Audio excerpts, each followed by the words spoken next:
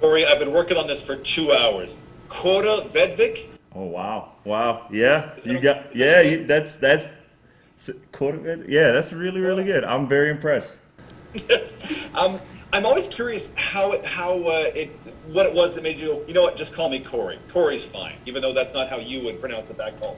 Well, so when I first came to the States, I was a foreign exchange student in Kansas, and I remember I said my name just how you just said it, Kåre or Kåre. It depends where you're from in Norway, and it's an R. It's spelled with an R, but when I got to repeat it back to me, it got replaced by an L, so it became like Cola, and I was like, that's not my name. So yeah, so I said Corey is probably easier for the English speaking time, and I just stuck with Corey. And phonetically, Corey also makes sense because the second letter in my name it's a Norwegian letter O, and then the last letter E in English is E, so Corey. It kind of makes sense. So yeah. How did you get to American football in Norway? So we had in my city in Norway, we have clubs around in Norway spread out. In my city, they offered it through a team at the time called AFC Show. So me and my best friend were wanting to take a foreign exchange here in the U.S. and we said it would be fun to join a football team before we went over there. So we joined AFC Show back before I took my foreign exchange year. Spent about 4 or 5 months, 5, 6 months maybe with that team. Mostly just trying it out, and I wasn't kicking back then though. I was just kind of running routes and trying to be a wide receiver. So, but it was fun. And sorry, just to follow up, how old were you? And you didn't want to be John Arnorisa, you wanted to be like John Harbaugh.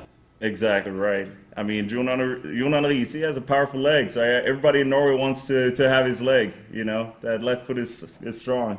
But no, he's a person everybody looks up to. And John Harbaugh, when I get to a chance to meet him, he's also a person that you aspire to be someone like him. If you can even be a little bit like him, then you're on the right path. Thank you. Britain? Hey Corey, I'm just kind of wondering about your story, your kind of journey, because like you kind of jumped around a lot of NFL teams. What was that kind of like to go through that whole process? Yeah, it's been 8 teams now, and this will be the 4th year after college. And it's been a journey. You got to figure out what it is you want to do, and then you just got to make a decision. And my decision is this is something I like to do, and I love doing it. I love the training. I love being a part of a team. Meeting new people and being in this type of environment. And for me, it's fine. So I mean, it's been. I choose to look on the more brighter sides of being on 8 teams rather than the opposite, and just kind of see what type of experience I get to take from those places, how that can form me into a better athlete, what I can take from each team, and move on. And it's all part of the journey. Like I never thought that I was going to be in the States, and then I never thought I was going to be in the NFL, and I never thought I was going to be in Canada, and all of a sudden I'm in Canada. And for me, it's like I always look forward to. For me, this is another highlight of my journey, the chance that I get to come to Canada, live here in a new country. So yeah, this will be my 3rd country now that I live in, and yeah, it's pretty cool. And so, what kind of brought you to Saskatchewan? I guess what was the process that led to you getting here? How long did they reach out to you? Have these been kind of ongoing? So I was drafted in the global draft back in May. So I spent last season I spent with Washington on practice squad, and then I was released, and I was drafted in the global draft by Canada.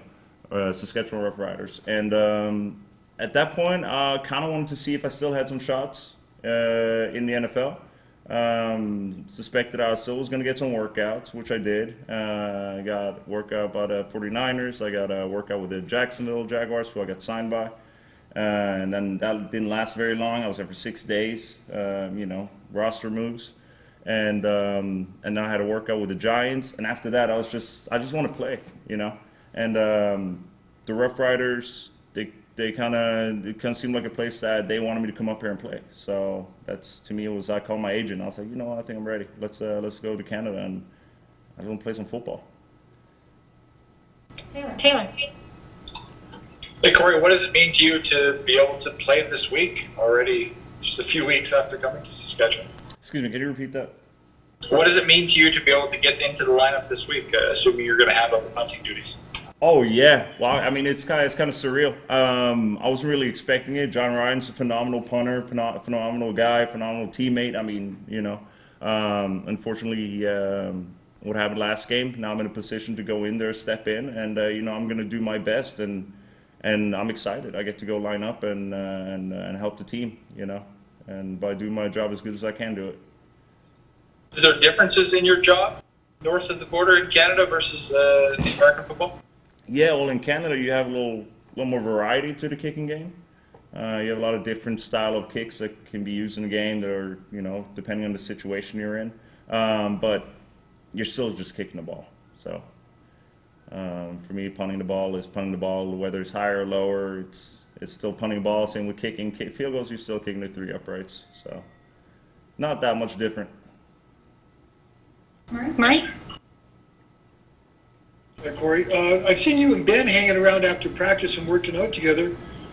Craig Dixon mentions a bit of a competition. You guys kind of putting that aside, or are you just trying to push each other to see who's going to be better? Well, I mean, the way I view it is that, you're always competing in football. Wherever you go, you're always competing against somebody, whether they're in the building or not. But, I mean, the main focus comes down to you taking care of yourself and you taking care of the things you need to improve on. And if you can have a camaraderie and help each other out, then you're winning, So for me, we're not focusing on, each other as a competition. You're competing more against yourself than anything. So yeah. So we're we're good friends already. He's from Australia, I'm from Norway, and we spend some time outside afterwards. Australians, they're notoriously known for being good punters, so he knows a little trick or two, and I'll show him some things that I've been working on, and we'll just share stuff and banter around and have fun.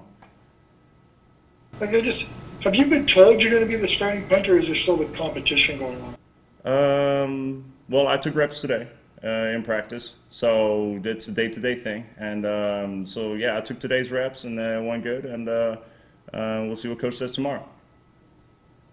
Thank you. Derek? Corey, when the Riders took you in the draft, someone DM'd me, someone who would know DM'd me and said, he has the strongest leg in the world. Your reaction to that, sir? That's funny, and I appreciate that. That's a compliment. I've seen some strong legs in my career, so no. We'll see. But that's cool. That's cool. In the three kicking games, how would you evaluate yourself in each of them? Ooh. I look at I remember I had this question. I've had this question. I mean, I think at every step of my career. When I got to college, I was mainly a field goal kicker, and with a soccer background, I played soccer my entire life. Then kicking field goals was always the most natural to me. And that's how I got to Marshall. That is how I went when I went to kicking camps. I competed more in doing field goals, and I usually did better at field goals. To get a starting job at Marshall when I was there, I had to learn how to punt. And there was no option to kick. The team was saturated with kickers. We had 3 kickers, and I was like, you know what, I just want to play. So I took that challenge, and I spent a year just learning how to punt. So for me, there was a lot of pride that went into taking that responsibility and saying, I'm going to master this craft of punting, and that's what I'm going to do. I'm going to become a punter. So in a way, to me, with a soccer background, the way I explained it was that I didn't really see that much of a difference when it came to the kicking part.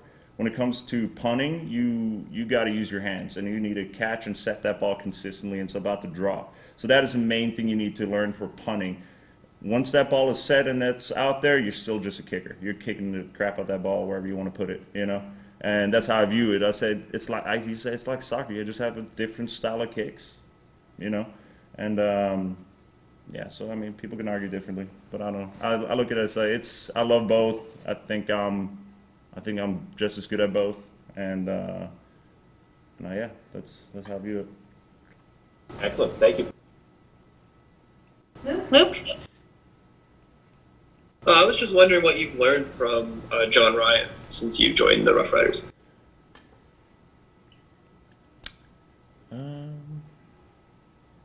Yeah, it's tough. Been around him for a week and a half. What have I learned so far? He's obviously a team leader. The team respects him as a figure. I mean, I know John Ryan from what he's done in his career. He's a guy that I've studied, and I know what he's about. He's spent 11 years with the Seahawks. He's a Pro Bowl. I mean, he's a Super Bowl winner. I mean, the guy is legit. I used to watch films of John Ryan when I was in college, when he was with a guy called Gary Zahner, and I just used to watch how John Ryan used to hit these bombs. I mean, like 5-4 hangtown punts, and you used to wonder how the heck can you hit those punts. So, you know, this is a guy who's just immensely talented, who's proven himself as an NFL veteran, and now he's here, you know, and contributing to taking this team to the season that we're having. And you know, everybody on the team, they respect him. He's a leader on the team, and that's what I look at. I look at him as that person. Thank you. Taylor? Part of your journey is the incident you suffered in Baltimore for the season. How much did that change your perspective, not only then, but as you continue to grow up and progress? Yeah, I mean, that was tough. You're a foreigner in a different country. Things are different. Society is different. You know, in Norway, we like to say we're the most peaceful country in the world. We're the best country in the world, and you know, that's how it is in Norway. And we truly believe that. So I think some realities, you know, back then hit me. This kind of real world that hit me. I was like, oh wow, this is tough. So that was hard to deal with. But I'm very fortunate that I have I have family, my host family that I live with. When I took my foreign exchanger, they're now basically my family. So I'm lucky to say that I have a family here in the U.S. When I was there, and had a great support system around me. You know, my host dad, Scott, he came up to Baltimore and he lived with me for the next 2 to 3 months while we were just going, because I wasn't, you know, there was the incident, but I wasn't really injured. I had some facial injuries and stuff, but nothing serious.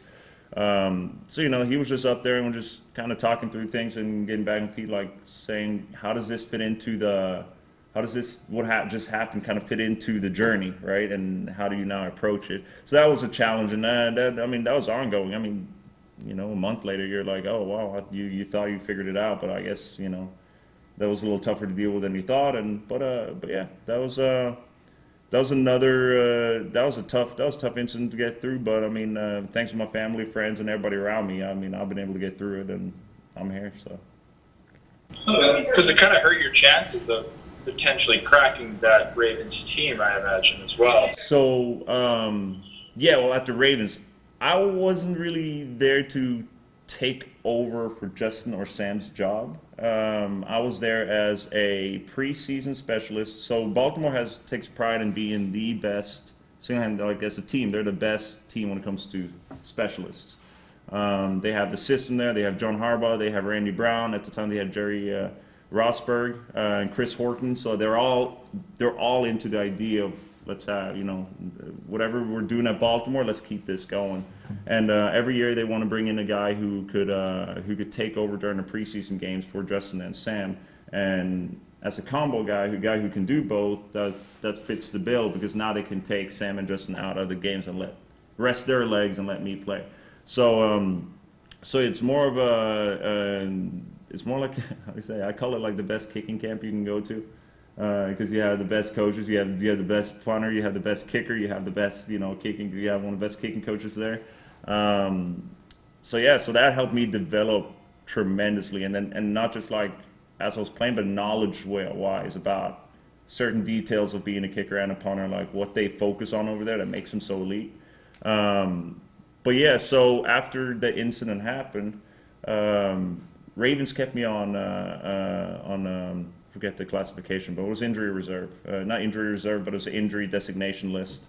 And to bring me back for the next preseason. So they say, you know, there was trade interest at the time for you, so want to bring you back again. And then I came back next year, and I had a good preseason game. So ended up getting traded. Thanks for sharing that. Derek? Corey, you said with the incident, you thought you'd figured it out, but it was tougher to deal with than you thought. What do you mean by that last part? Well, it was to deal with than you thought. It's more just because the way I am, like, people don't know me, and that's I guess when I talk to my family, I said it was tougher, you know. Well, they know me, so My attitude is my entire life always been just, no matter what happens, keep a positive outlook.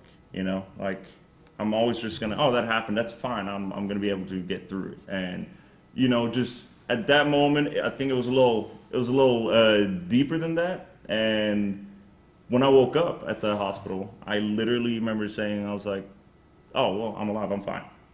So I just said I was fine. I didn't even take a chance to kind of process what happened and kind of talk it out. I was like, oh no, I'm good. I'm healthy. I can kick tomorrow. I'm good. And then just kind of let reality sink in a little bit. It was like, okay, it's a little bit serious, and just kind of acknowledging what happened, talking it through the proper way, and actually going through kind of what happened, you know. So just saying it happened, but it doesn't matter, because it did matter, you know, because the reality is that it did happen, and we need to talk about it. So it's just more like deciding to talk about it, I guess. Okay, I really like that. Yeah. Were you and Chris Izala? You guys were in Baltimore at the same time? Yes, me, Chris, and Alvin Jones, all three of us. Okay. Did you get to know Chris well? Like when you saw him here when you arrived? Oh, hey. Oh yeah. Chris, Chris, one of my better friends. So I mean, we've stayed in touch since Baltimore. You know, I don't think there's been a single week where me and him don't talk. So we stay in touch. We're good friends. A guy from Germany and a guy from Norway meet in Saskatchewan. Exactly, and he's also fully Nigerian, and I'm half Nigerian. So you know, we have some bonds, share some mutual bonds right there.